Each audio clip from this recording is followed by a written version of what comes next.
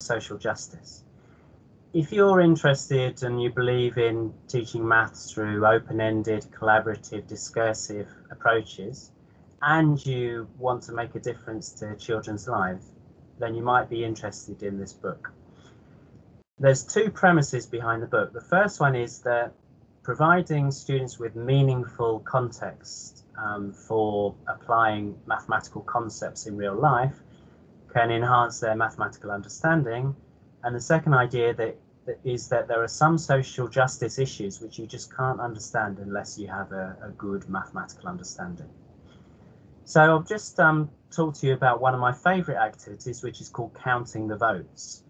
And this activity starts with a group of 3 very democratically minded friends who want to go and see a film.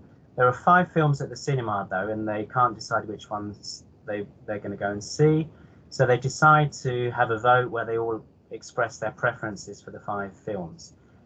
The activity encourages students to discuss which would be the fairest film to go and see, and it usually leads to lots of discussions around should you give more weighting to a first preference or to avoiding a 5th preference film, or should you try and come to some sort of consensus.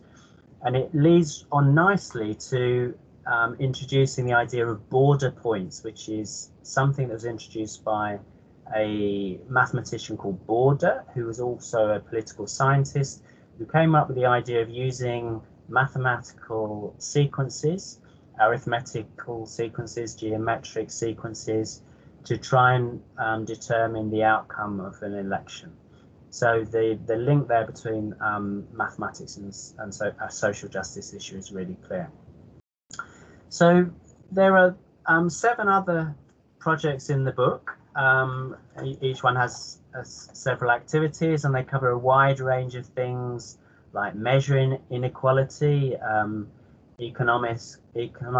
Economists and statisticians use things like Lorenz curves and the Gini coefficient to do that, and it deals with those issues, and things like fair trade and so on. There are also some really short, accessible research articles that you'll find in between the projects.